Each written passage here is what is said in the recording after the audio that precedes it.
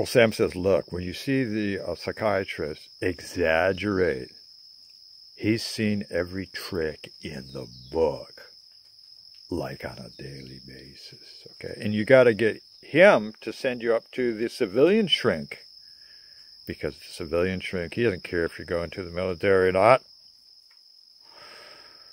He just wears a suit and tie and some horn-rimmed glasses, you know, to get through the day, and he can actually get you out. So, yeah, the civilian shrink's word is final.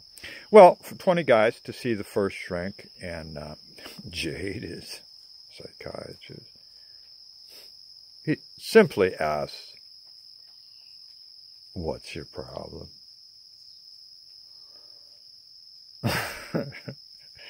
I reply, I have no problem.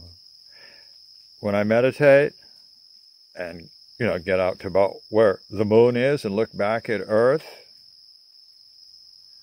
there are no countries, there are no borders, there are no foreign people.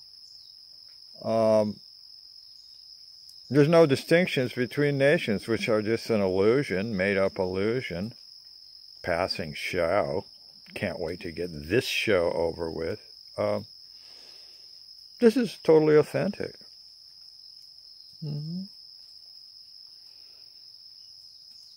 We lock eyes for a moment. He senses my sincerity. Kid, you're not antisocial. You're asocial. You don't have a society. I think you better see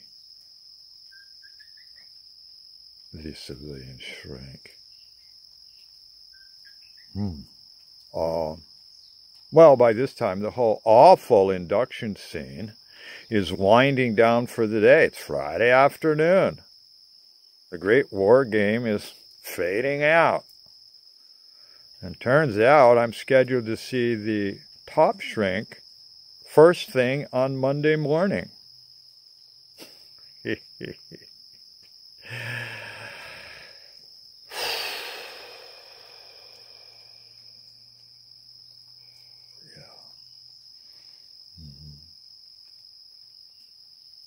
So I take the public bus back to Coyote's apartment. Wow, the other passengers riveted by my self-confident, serene vibe. Full-length burgundy robe, pierced lips. Remember, this is La Mudda City. 50 years ago, like you come into town, on one end there's like a 7-story spark plug.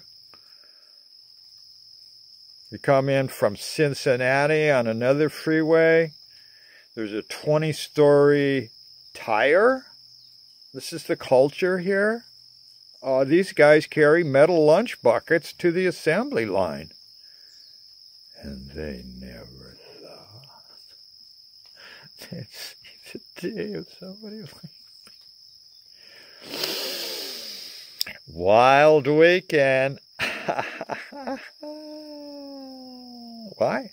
Because Coyote and I agree that the best way to avoid Vietnam is to get as fucked up as possible. Yeah. Well, that brick of pot from Berkeley comes out of the fridge, and down the hopper goes more LSD tabs. And we just fuck until dawn. Poor Futana, pretty much shredded up. We lumped that thing up. Well, okay, so it's money with bloodshot, weary eyes. Coyote kindly drives me to the Fort Wayne Military Induction Center. They review my papers, military clerk, and he orders me to sit on a hardwood gymnasium floor. They love these gymnasiums type stuff.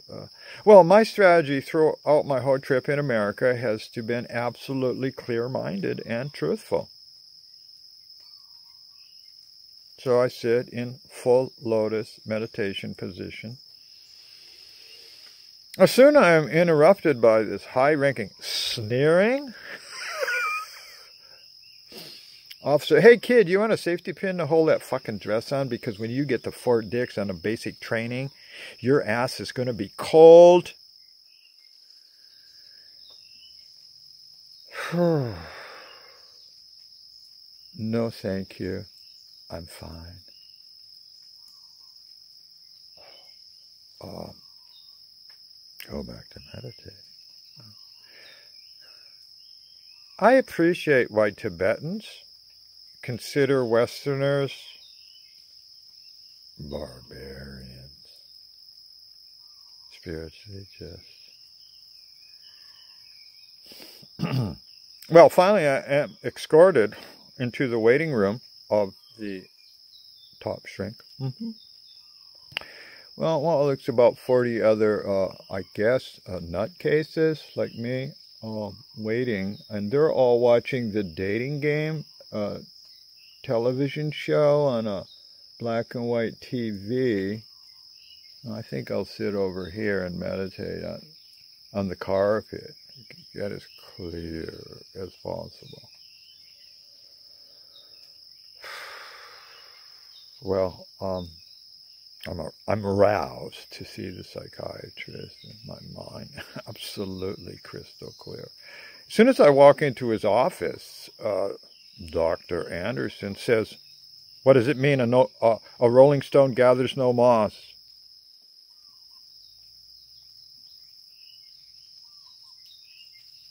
Movement cleans? What's it roll about? Explain. Any suicides in your family?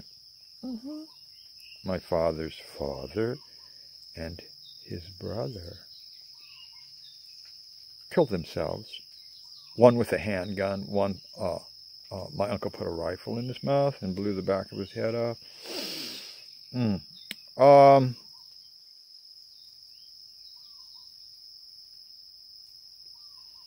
I vowed to never kill a living creature. It's one of the 5 vows I take. I try to frame it to him, like maybe think of a Catholic priest or something in the Christian tradition. And I would suggest, straight up, I would counsel all people around me within the military to not kill any creatures also. Save their souls, And, well, that's when he cuts me off. He does have these horn-rimmed glasses that I'm like, what? Who does he think he is?